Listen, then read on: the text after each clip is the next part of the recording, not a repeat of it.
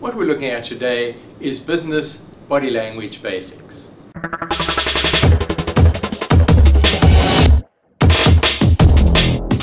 If you think about it, in business, probably what's the most important single aspect is communication. Without communication, we don't have customers, we don't have suppliers, we pretty much live in a world of our own. And when you get to communication, the largest single part of communication is body language. There are three kinds of body language that we're going to look at now. The first is intentional, the second is intentional but hidden, and the third is unintentional. First kind, as I mentioned before, is intentional. Now, the gestures, that one, the famous, I've had a microchip implanted in my little finger. It's not. Everybody knows this means call me. One universal meaning.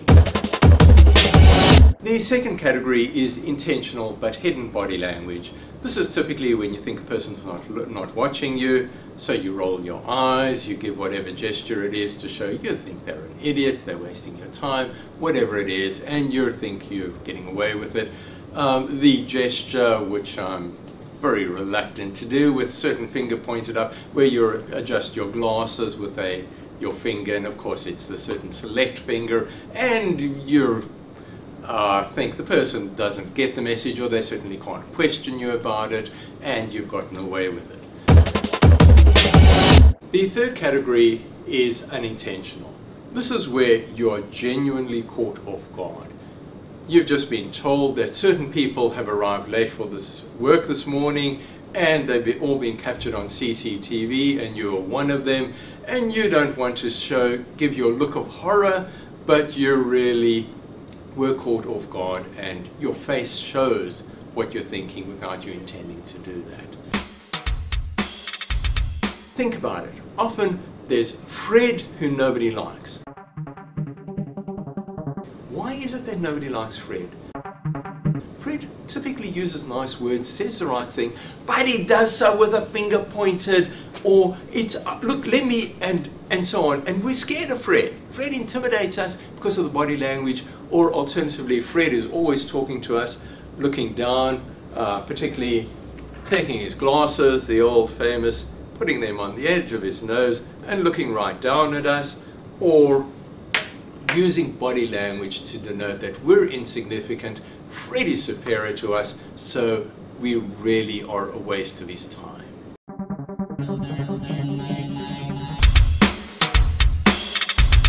55% is what we watch from the person we're speaking to, not listen to them. So we actually get more communication from our eyes than our ears, which most of us think, well, hold on, what we're getting the meaning from is the words. But as we see, words, 7%.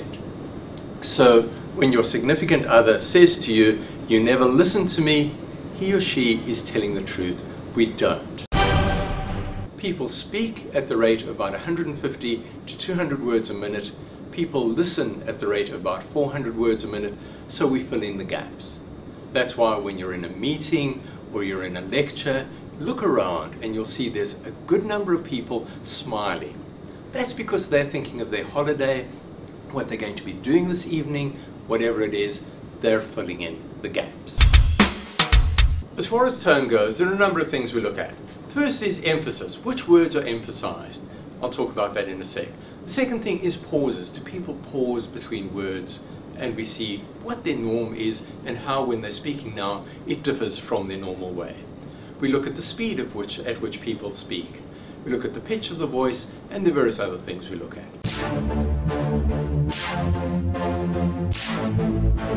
I'll give you a very simple sentence. I did not say she beat her husband. Very straightforward. We all know what that means. It's got one very clear meaning. But we can change the meaning by changing the emphasis. I did not say she beat her husband. I was thinking it, I didn't say it. I did not say she beat her husband. Everyone else has been saying it, not me. I did not say she beat her husband. She didn't beat him, she shot him. I did not say she beat her husband. Wasn't her husband, was someone else's husband. I did not say she beat her husband. Wasn't her husband, was her lover. And so on. Recently I said to my wife, I'm becoming a bit of an old fart. And she said, unfortunately in her reply she emphasized the wrong word. She said, you're not becoming an old fart. I wanted her to emphasize not the wrong word, but she was probably fairly accurate as far as that goes. Pauses can be a very, very good indicator of deception. Because often people need to think before they can get the lie out. They haven't rehearsed it that well, or you ask them something but it's from a different angle, didn't quite expect that, so they now need to think.